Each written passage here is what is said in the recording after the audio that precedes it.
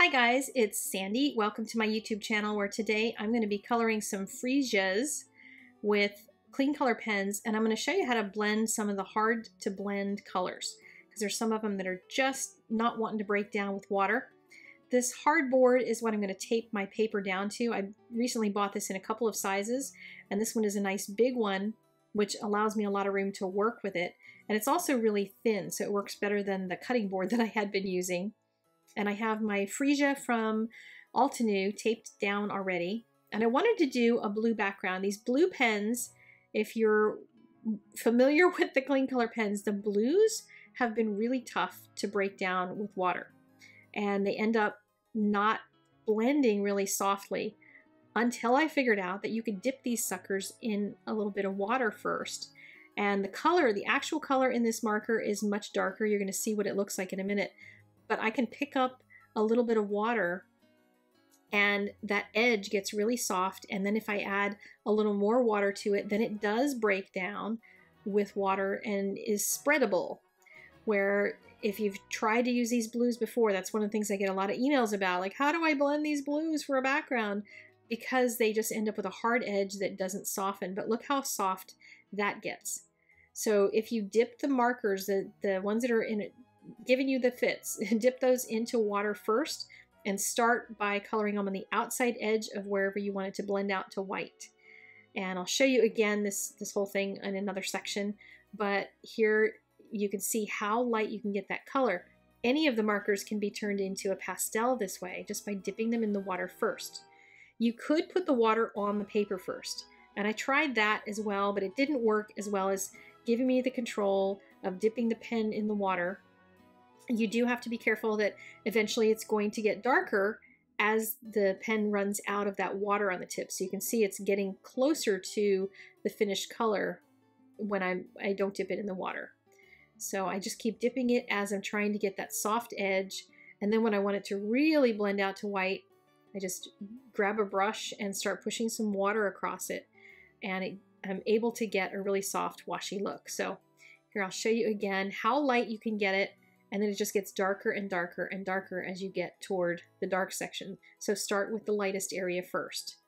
This is kind of an interesting way to approach using these markers. And I want to try it with some other pens that I've found that I don't like to watercolor with. And would this make me happier in using them? But when I figured this out for the blues, I thought, aha, I think this is something I should share, because I know that lots of people have trouble with that. But I'm just I wanted a little soft focused area around the top of the flowers because my flowers are going to be really intense.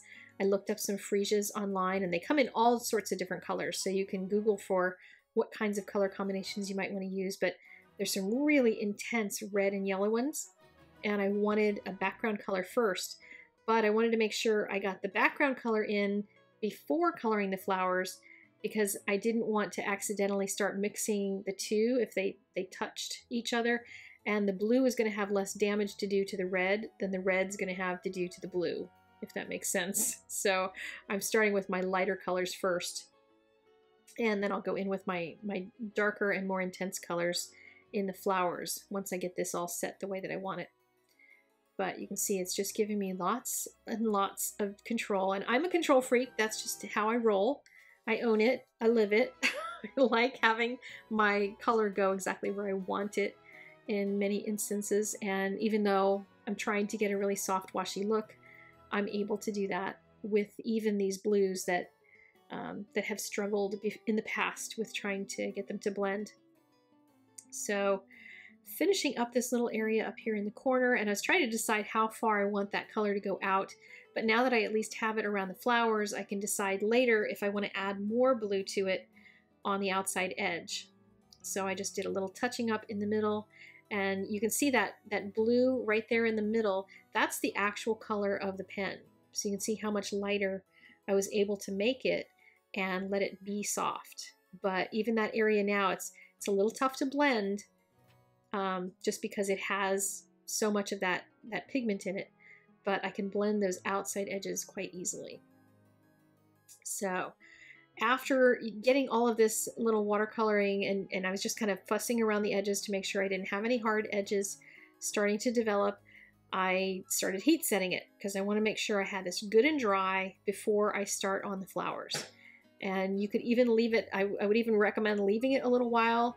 Don't try working on it right away, because if your paper is even damp, then you touch that red color to the edge of that, that blue that's a little bit damp, and you'll have some bleeding going on really quickly, because all these colors have to do is look at water and they get all excited and they want to go play.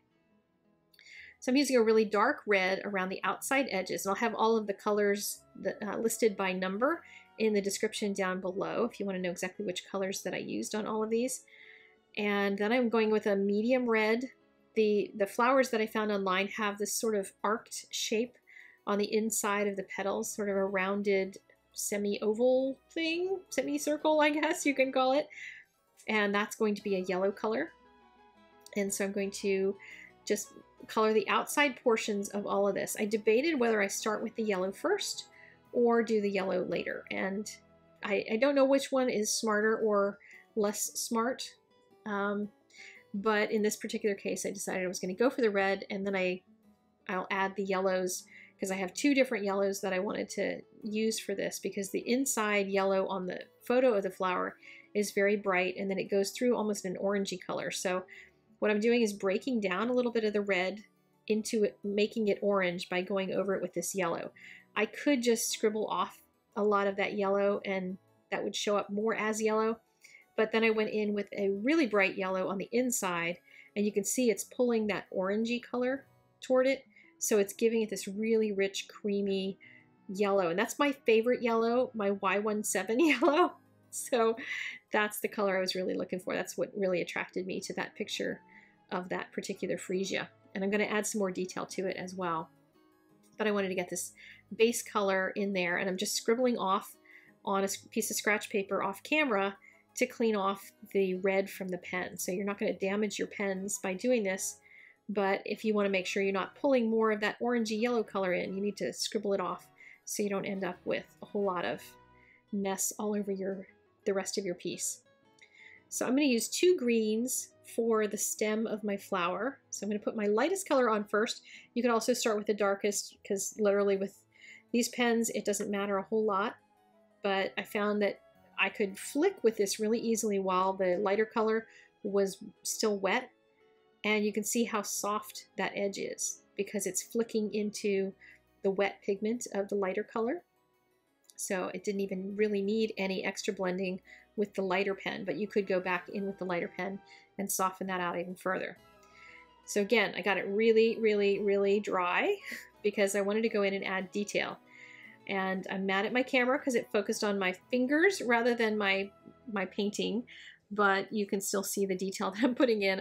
I took the really dark red and I just started making little flick marks from the outside edge to the inside of the flower, because these have these little petal striations on them, and that added a bunch of detail. And then there's a few stripes of the medium red inside the yellow, and they just a little tiny detail in there can make a huge difference.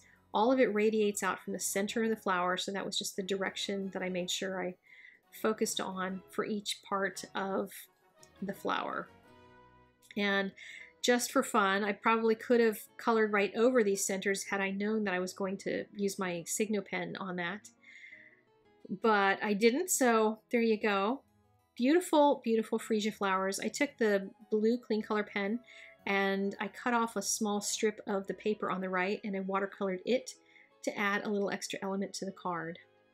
And that is it. Beautiful watercolored flowers. Here's a couple more watercolor flowers if you're interested in seeing some more of those. I have a whole series of them, and these will link you to the playlist so you can watch lots more if you're interested. And I will see you guys next time. Have an awesome day. All the supply links, etc., are in the description below. Bye-bye.